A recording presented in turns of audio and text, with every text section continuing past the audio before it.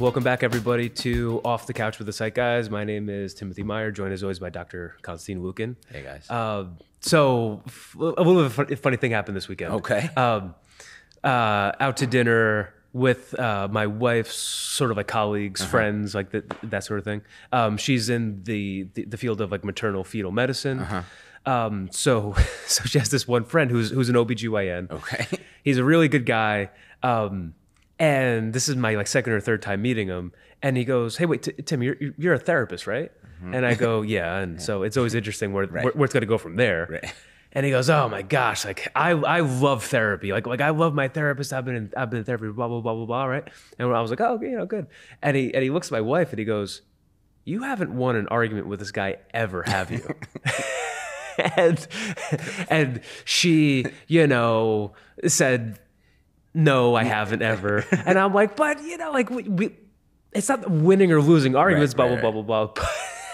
Honestly, I was thinking about it, and it is a really good point. Like really, and honestly, I kind of get this question a lot. Like what is it like for you to be in a relationship? Like I do a lot of couples work, as you know, right? And obviously I think I like to know how people's minds work pretty well, understand pathology and just human beings, right? So a lot of people ask me what it's like to be in a relationship. And interesting and I'm sure you get it too, right? Your wife is a psychologist, so both of you are therapists, right? And so it's kind of funny looking at like the questions that we get about being therapists in relationships. For sure. And it's, yeah, you're right. And when people look, let's say, either at the website or just know in sort of personal circle, "Oh, you guys are therapists," right? Like, and my go-to joke is like, you're projecting, right? Like because that's a word that most people know. Yeah. So it seems common that comes up. I do, however, interested to learn, because your marriage isn't like that exactly. You're the therapist, she isn't. Right. So what I guess her colleague was saying, I do wonder how that really plays out for you, because in a way you are armed, if you will, with some information or a way of seeing and perceiving people that potentially your wife isn't, because her field is very different from yours. Yeah, it's just different. And so I'm interacting with human beings and understanding them, and I have my whole education background, training, all that sort of stuff. So yeah, right, like like kind of the way that I see it is, I see through, Right. kind of like everything, right? For sure. Like I know where this is coming from. Like I know her probably better than any person on the planet, right? So I know her unbelievably well, Right. And I know people unbelievably well, and I know emotions, and I know how they work, Right. And so when things pop up, I just see through layers 1 through 5 almost kind of immediately, Right. I would imagine. And so that's a great thing. But it could also be frustrating sometimes too. Well, for sure. And that's interesting that you bring that up, and let me know if this ever comes up for you guys. I remember I had, I forget, it's a colleague or colleague's friend somewhere. We were out, and I remember she was like a research assistant. I remember for one of the hospitals, and I don't know how we got on this, but basically, she said she grew up, both of her parents were psychologists, right? Which is a problem to begin with. But aside from that, she said something that I never thought would be an issue. I thought like being a psychologist, therapist would arm you with this information that you could be super helpful. Right? You would think know when to validate, when to help to restructure, behavioral activation, all that jargon, right? And I remember she said, she was, maybe like 15 years younger than myself. And she goes like, the problem with having parents, and she really honed in more on her dad, is that he knew me so well during adolescent time and young adulthood, I never had privacy. And I was like, I don't know, what do you mean by like, not, you can't close the door? She goes, no, it was much worse, because I had my own space, boundaries, but because he knew me so well, I didn't have personal emotional boundaries, because he could see right through what I was doing and why. So in a way that felt safe, but also felt uncomfortable, because I didn't have that internal safety that most people have if their parents, let's say, are not therapists or psychologists. Just reminded me when you were saying it. And I was like, holy shit, I never thought of it that way. I Right. never thought that knowing somebody so well could also make a person feel uncomfortable. Yeah. Yeah, right. So it's sort of like, it's like maybe I don't want you to see through all Right. 5 layers, Exactly. right? You know, as soon as I say something, Right. Right. Like maybe I don't want your interpretation. Maybe I don't want to know exactly where this is coming from every single time I feel an emotion, Tim. Right. Maybe I don't know, kind of want to sometimes feel what I'm feeling and just, I don't know, maybe not have you like try to fix it all the time or all those sorts of things, right? So, you know, it could be kind of like the simplest little thing if she's, I don't know, feeling like, if I'm noticing that she's feeling anxious or if she's worrying about something, you know, it's almost kind of hard for me not to just like find out a little bit more, draw the dots of where it's connected to and sort of like suggest some things to do. Well, that could go, listen, I feel like if you hit it at the right time, that could be super helpful because it gets out of it. Sometimes it could sound super invalidating, like you don't understand my pain. All you want to do is fix things, which only makes things worse. So there's that push and pull I could totally see. Yeah. And so it's always coming from a good place. Right. Like I always, you know, I want her to feel good. You know, like I don't, blah, blah, blah, blah, blah. But it could be tough for her. And sometimes she'll, you know, kind of give me an eye roll and Don't psychoanalyze. like make it clear that I need to like shut up a little bit and like be more normal. Right. But also another interesting thing that pops up is, you know, when we do argue, right? As her friend was saying that she's never won an argument. You know, something that I always say, and I say this to a lot of couples too. I say like, would you rather be right or together? Right? Because it really, I think it's really an either or. If you only want to be right, then you're not going to be together. So, anyways, as I'm working to be together and not just right, which is very important. You know, sometimes what I end up hearing is that I'm sort of able to, okay, let's say, you know, if we go like put our EFT hat on real quick, you know, obviously we want to hear the other person, validate, listen, empathize, understand, make sure that they feel really heard, say things like what I heard you say was blah, blah, blah, blah, blah. And so maybe I do a really good job with that because I do that for like half my day anyways. And maybe someone who's not a marriage therapist isn't so good at it.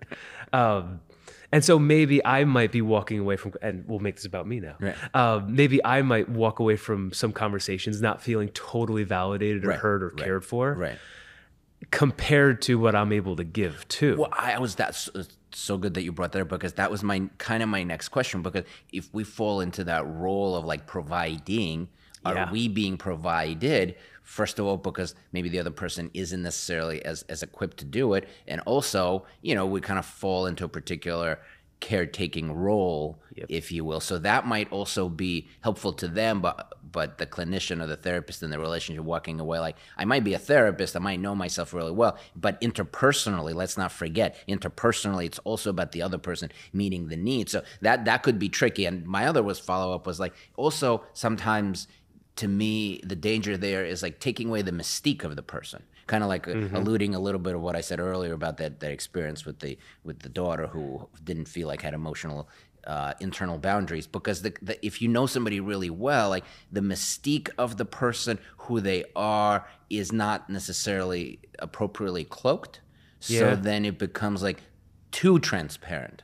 And I'm not even, so that also feels a little bit like, how do you maintain the relationship in that dynamic? Yeah, it's almost like, you know, your first 4 dates or something. Right. You know, like as you're getting to know the person, maybe from a therapist point of view, it's like a 4 meeting intake appointment where like you really get to know the person, and it's like, oh wow, so you like your dad was like that growing up, and then you're very connecting targeted, and you're kind of connecting all these dots, and you're painting a picture, and you're doing a little case conceptualization, whether you realize it or not, right? And then by date number 5, you basically have the person totally figured out. So yeah, it takes away a little bit of the mystique there, and in let's say like a quote unquote normal relationship where neither person is a therapist, like there's a little bit of mystery there. Like we don't fully understand where everything is coming from. but maybe a guy like you or a guy like me kind of rather quickly will be able to see like, oh, this is how you normally feel. This is how you normally think. These are what your automatic thoughts go through. This is what your attachment's probably like. These are the things that happen. And we could kind of see those 5 layers kind of right off the bat. Right. And you get a person all figured out. And then it's sort of like... To your point, yeah.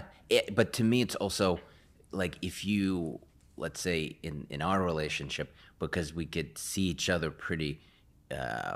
thoroughly, I would say. So in a way, it's good and bad, because it's good because then you know exactly what the emotional needs are and interaction style is like. So if you're like on good terms, if you will, then that works really well. Probably phenomenal. Right? While like if there's an argument, then in a way you could I hate to use it, think of it that then you could use it against the person, kind of like you know how they're going to respond and when. So there's a little bit. So to me it's kind of like using a knife. It's either you're creating a beautiful meal or you're stabbing somebody. This is kind of the same thing. With power, what's the expression? With power comes responsibility. To me, it's kind of the same thing. You have to really be almost like a kind person at heart to be able to use that only for the good. Because in a way, if you know somebody really well, it's so easy to move into manipulation, to move into, making the other person feel pain. If you're in pain, if they caused you pain, but you're doing it intentionally, they didn't do it intentionally. So I just kind of want to throw it out there that it's, two therapists or a therapist and a non-therapist in a relationship isn't necessarily better. I mean, it could be better sometimes. It could be much worse sometimes as well. The other person feels, don't psychoanalyze me. So there's that dynamic. For us, the dynamic is we could use each other's knowledge, not necessarily always for the most positive. So there's kind of that element to it. So I think, when people think, oh, you must have such a wonderful relationship. Yeah, okay. Yeah, maybe yes, and maybe no sometimes also. So that's kind of my point. Because when two people are not necessarily into mental health or therapists, or I don't even prioritize that. There's lots of people just doing their own thing in different fields, right? To me, it's not bad. It's also kind of exciting because when you click, you finally find somebody. Oh my God, I don't know how, but like she and I or he and I we just click. Right? Without knowing what it is. So there's excitement and passion that obviously when they fight, they don't know why they're fighting or what the triggers are. That might be, oh my God, I hate that person, right? But there's passion, there's excitement. There's like, wow, I didn't know I could find somebody like that before. That person is exactly what I look for, right? But when like that mystique, that mystery is not there. Yeah. It's a very different, profound relationship, but also not necessarily better. So it's just to kind of throw that it's layered. Yeah, and it really is interesting, and I haven't spoken about this but I've thought about it a lot, and a lot of people do ask like what's your relationship like? And if it's in the therapy room, I don't really talk. I don't talk about it, of course. But like friends, and like I'll say something kind of quick, like like off the cuff, like like it's interesting, blah blah blah blah blah, like those quick little conversations. But really, like when you unpack it like this, I've had loads of these thoughts. I think it really is. I really like your analogy of that knife, right? And just the term that I say a lot. Hurt people. Right. So in an argument, if you're feeling hurt and you're sort of armed with a knife, it's a kind of a big responsibility not to use that. 100%. And we're people too, and we have emotional needs too, right? And if the other person isn't necessarily meeting them and you're always giving, there might there's stuff that could build up. So to me, this idea of kindness, to use it effectively, isn't necessarily kind of like with power comes responsibility. This is not necessarily always something people want to take on. Not to mention that lots of clinicians, therapists get it in the field because they have their own traumas and wounds, right? So they have to heal that. So it's very complex, I guess is my point. That's kind of the message. You get a therapist, non-therapist, two therapists together. They're overcoming their own stuff. They're trying to attune to others. They're helping others. So there's like this compassion fatigue that might set in. There's lots of things that can come up that I think, might present some challenges. And also you could be, another thing that sometimes happens as you learn more, you become a little bit too academic about it. right? So then it's kind of like a cognitive conversation and missing totally the emotional piece, because you say to yourself, well, I know it, but knowing and feeling and attuning and connecting, those are two different things, so that it becomes like a written paper that you're talking about like this, the research suggests this, and I'm like, we just talked about who puts away the garbage here. I don't really need to know the research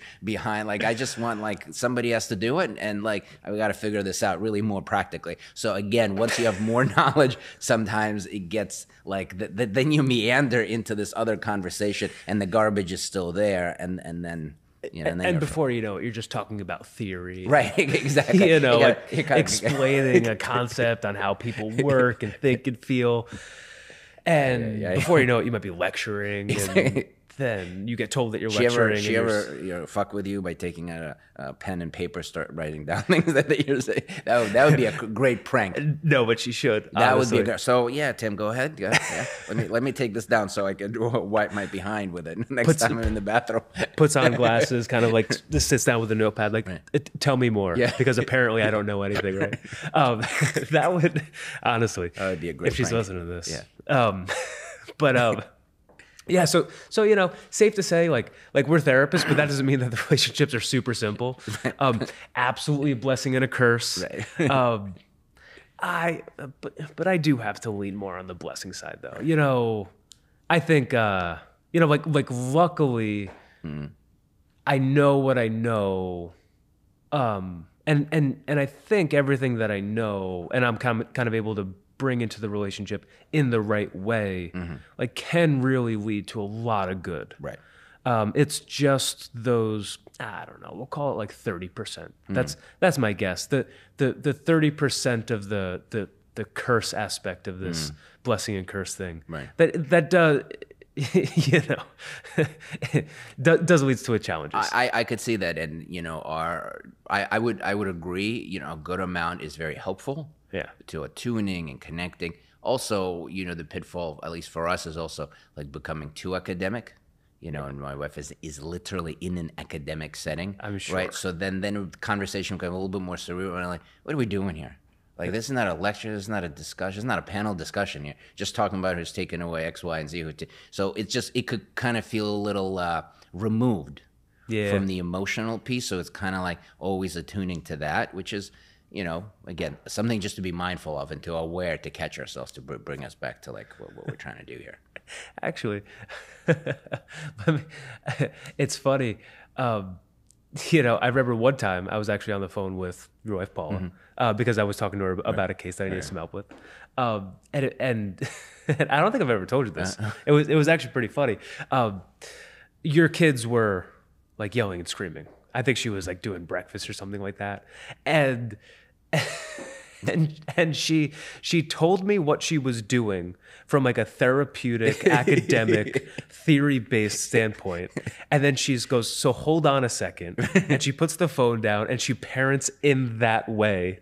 And then she picks the phone back up. And so it was so funny, literally hearing her I could see that. Sort of handle a little bit of a chaotic, I think one of your daughters like didn't want to eat this or that or the other thing, was giving her a hard time. That makes sense. And from what I heard over the phone as it was on the table, she handled it beautifully.